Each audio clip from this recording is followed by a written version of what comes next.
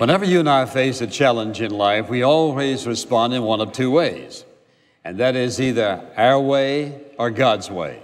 Now, most of us know that doing things God's way is always best, but in spite of that, sometimes we don't always choose to do it that way. Somehow we have the idea that in spite of the fact that we know that God is absolutely omniscient and knows what is best, the fact that He has a will and a purpose and a plan for our life, that He loves us unconditionally, and He would only do what's best for us, we still choose to do things our way rather than God's way. Well, that's what I want to talk about in this message entitled, God's Way is the Best Way. And sometimes these wonderful principles of Scripture are best declared by illustrating them in somebody's life. Some consequences go on for a lifetime. Some consequences are short-lived. But to do it our way instead of God's way is always unwise, and, listen, there are always consequences, there's always a penalty. Depending upon the nature and the size of that decision or that action depends upon, will determine what the consequence is and how long the consequence goes on. Always best to do it God's way. Now, 40 years on the backside of the desert, He's over there shepherding sheep, and now, we are gonna do it God's way. So, I want you to think about something. Get your pencil ready now. Want you to think about something. What is the first prerequisite in doing anything God's way? The first prerequisite is this, and that is to have an encounter with God through His Son Jesus Christ, whereby you confess your sins to Him and acknowledge that His death at Calvary made it possible for God the Father to place your sins upon Him. When He died an atoning death. A sacrificial death, a substitutionary death. He died a death that made it possible for God the Father to accept you and me with our sins, forgiving us of our sins because Jesus Christ paid that sin debt in full at the cross. Thereby we become the sons and daughters of God. First, listen, first foremost prerequisite for walking in the ways of God, first prerequisite for doing things God's way is to have a personal relationship with God through His Son Jesus Christ and to be indwelt by the Holy Spirit, who is the one who gives us direction as to what is God's way and how do we do it in God's power. Now, so with that in mind, let's think about what happens when you and I do things God's way. Well, number one, we act on divine command, not impulse. In other words, God, what would you have me to do? When we do things God's way, we are gonna ask Him, God, what would you have me to do? We are gonna do what God tells us to do. And this is why I've said over and over and over again how very important it is to learn how to listen to God. That's a basic lesson in the Christian life. If I don't know how to listen to Him, how will I know when He's spoken? How will I know when He's spoken? A second thing is this, He proceeded on God's timing and not His own. This was God's timing. God had it all worked out. Now, once in a while, you'll hear some theologian or some liberal say, well, you know, the Red Sea experience, that was not a miracle of God. It just so happened that when they got down there, this wind began to blow and all these things happened and therefore that's how they marched across. Well, you know what, when I think about it, I think about poor soul. It doesn't make any difference whether the wind blew or God put a literal hand down there and held the water back. Isn't it strange that it happened perfectly on time? Perfectly on time. It was a miracle of God. The third thing is this, God will provide everything we need when we are doing it His way. He'll provide everything you and I need when we are doing it His way. What did He need? He needed somebody who could talk better than He could. And so, what did God do? He said, I'll send your brother with you. He'll do the talking and you just do what I tell you to do. God, listen, it would be absolutely incompatible with the nature of God, the attributes of God, to ask you and me to do something that He did not provide everything we needed to get it done. And so, as we've said over and over again, that is, God takes full responsibility for the life fully committed to Him. God is responsible for the consequences of our obedience. Fourth thing I want you to notice is this, that when we do it God's way, He banishes the fear in our life. Now, sometimes we may have a slight little trepidation about something if we are not, in other words, just our own, we know in our heart it's gonna work out. We know God's gonna do it, but because it's a new experience for us, we may have a little bit of fear, but the truth is, it's not real fear. It's just that little emotional stuff that runs through and back and forth, but God will banish the fear. And here's what happens. Remember this, when you take the first couple of steps in the will of God that seem to be challenging, you may feel some fear, but here's what you'll discover. Notice this, if you will. Next thing, God can accomplish more in a brief period of time than you and I can in a lifetime when we do it our way. Think about what happened. How long would it have taken Moses to liberate the nation of Israel, the Hebrew children? If he did it his way. If he'd have started a revolution, for example, among the Hebrews. First of all, they weren't skilled in warfare. They had no weapons. But let's just say they had a big revolution. So they all had a stick. And you've got javelins, swords, spears, shield. Charioteers, cut 'em up, just cut 'em asunder. Do it God's way, don't even have to have a sword. Do it God's way, don't even have to lift a hand. Do it God's way, watch God do it. Remember what we said. He assumes full responsibility when you and I surrender our life to Him.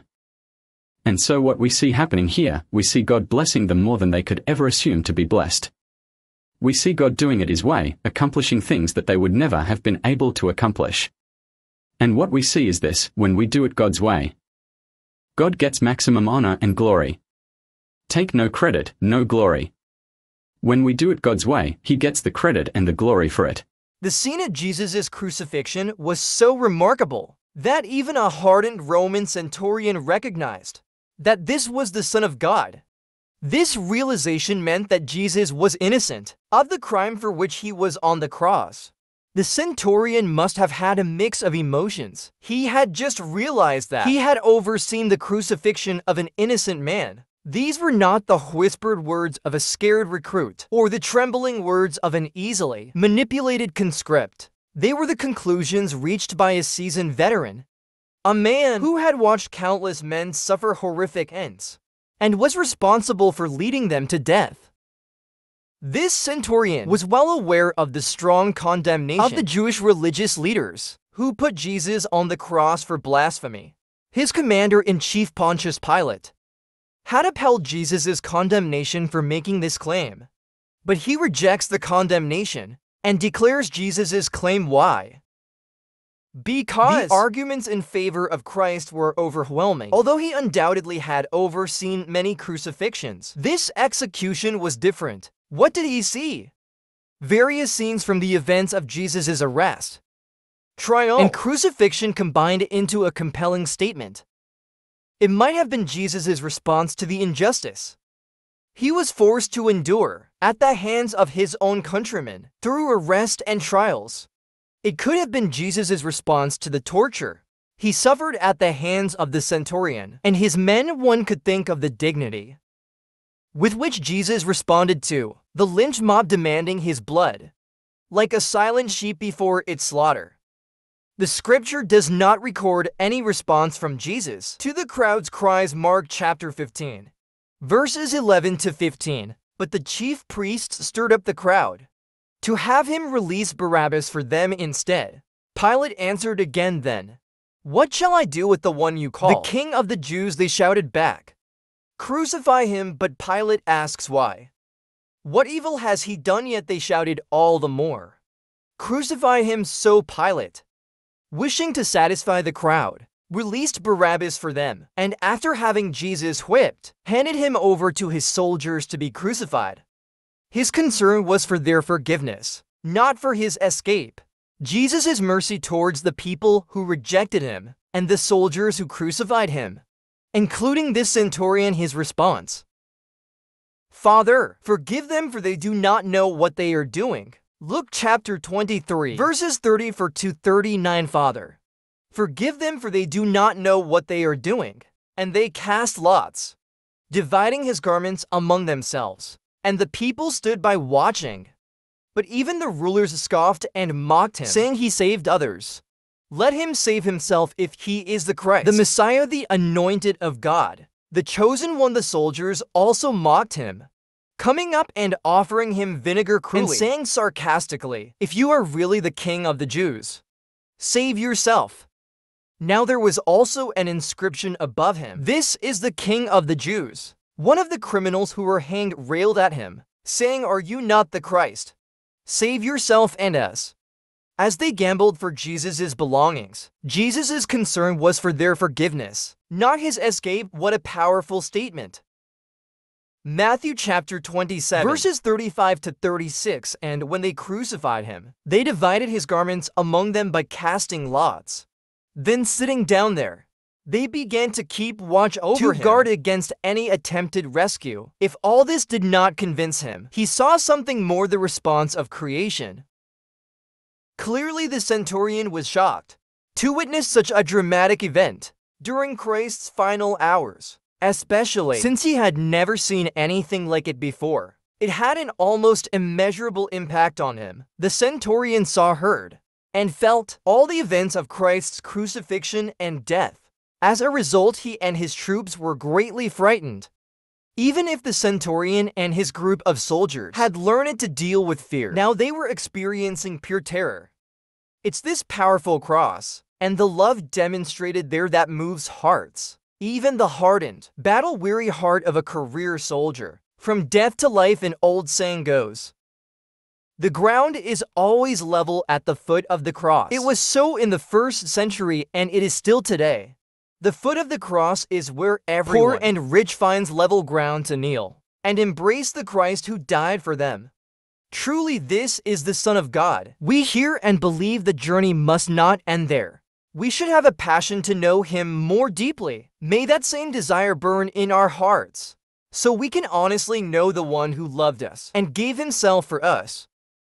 One cannot help but wonder how the encounter with Jesus affected the lives of the soldiers. Did they become Christians? The pulpit commentary reports the tradition that the centurion's name was Longinus and that he became a devout follower of Jesus, preached the gospel, and died as a martyr. This is only tradition. We do not know if this happened, but we do know that truth has a way of clinging to a person's heart. The cross of Jesus has the power to change the individual. The centurion started as a Roman officer, overseeing a crucifixion, but ended the day recognizing that Jesus was the Son of God. Jesus has already taken the initiative in salvation. Christ died for you, now it's your turn. Jesus gave His life so that we could have ours back. He died as us so we could live as Him. He not only pleased His Father, but won us as a prize as humanity's substitute. Jesus suffered the withdrawal of communion from the Father. Terrible as this was, it fulfilled God's good and loving plan of redemption. There are others who consider this a myth or, at best, a theological story. These are all unique events that uniformly testify to God's unique acts. In human history, they are extraordinary, supernatural testimonies that confirm the truth of the gospel and the transformative reality of Christ's love. Thank you for watching. Please like and subscribe to the channel to update our best videos.